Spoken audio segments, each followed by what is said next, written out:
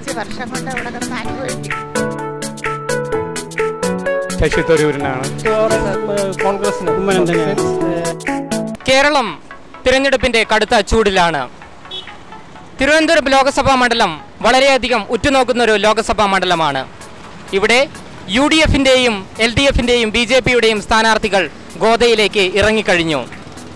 നമുക്കിനി പൊതുജനങ്ങളുടെ അഭിപ്രായം തേടാം. തീർച്ചയായിട്ടും സി ദിവാകരൻ തന്നെ ചെയ്യും.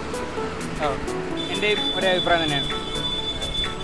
വേറെ ഒന്നല്ല, ഇപ്പം നമ്മുടെ നാട്ടിൽ എന്തൊക്കെ പറഞ്ഞാലും ശബരിമല വിഷയങ്ങളൊക്കെ ഒരുപാട് രാഷ്ട്രീയമാക്കാൻ ശ്രമിക്കുന്നുണ്ടെങ്കിലും നമ്മുടെ നാട്ടിലുള്ളവർക്ക് വിദ്യാഭ്യാസമുള്ളവരാണ്. അപ്പം എന്തൊക്കെയാലും ഒരു ജാതിയുടെയും മതത്തിൻ്റെയും പേരിൽ പറഞ്ഞ് വീണ്ടും ഒരു പൊളിറ്റിക്കൽ ഡിസിഷൻ എടുക്കാൻ വേണ്ടിയിട്ട് അങ്ങനെ ഒരു തീരുമാനത്തിലേക്ക് ജനങ്ങൾ പോകുക എന്നുള്ളതാണ് തീരുമാനം.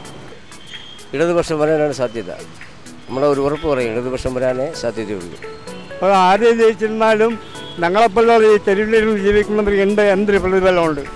ഇവർ രണ്ടുപേരും ജയിച്ചിട്ട് ഞങ്ങളെപ്പോലെ തെരുവിൽ ജീവിക്കുന്നവർക്ക് എന്തിനാണ് പ്രതിഫലമുള്ളത്? ആ സമയം വരുമ്പോൾ ഞങ്ങളെ വോട്ട് മാത്രം വേണം. എല്ലാം എന്തിനാണ് പ്രതിഫലമുള്ളത്? കോൺഗ്രസ് മീൻസ് ഈ ശശി തരൂരാണ് സാധ്യത കൂടുതൽ, അതാണ് തോന്നുന്നത്. ഒരു 90% കുമ്മനത്തിന് സാധ്യതയുണ്ട്. ഇപ്പം എല്ലാവർക്കും അറിയില്ല 2-3 വർഷം കൊണ്ട് അനുഭവിക്കുന്നത് അവരായിരിക്കും വരുന്നത്. അത് 100%. അവരെ വന്നാലേ ഞങ്ങളൊക്കെ രക്ഷപ്പെടുള്ളൂ. ശശി തരൂരായിരിക്കും. കമ്മ്യൂണിസ്റ്റ് പാർട്ടി തന്നെ ആയിരിക്കും. എനിക്ക് വിശ്വാസം ദിവാകരൻ MP-യിലാണ്. ാണെന്നുണ്ടെങ്കിൽ ശശി തരൂരിനാണ് സ്കോപ്പ് കൂടുതൽ.